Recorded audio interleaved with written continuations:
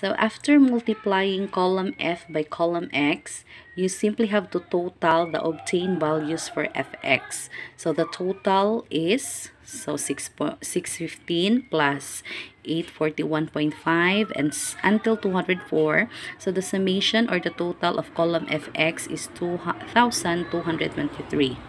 Then last column would be the cumulative frequency less than. So we discussed this already under statistical presentation of data. So just add the frequency successively. So copy the first frequency 8 plus 15, 23 plus 17, 40 plus 10 equals 50.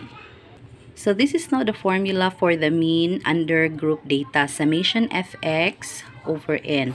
So we know that the summation Fx is 2223 and the total frequency represented by n is 50. So you just divide the two values and then round it off to 2 decimal places.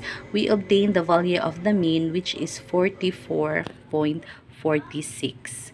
Then for the median,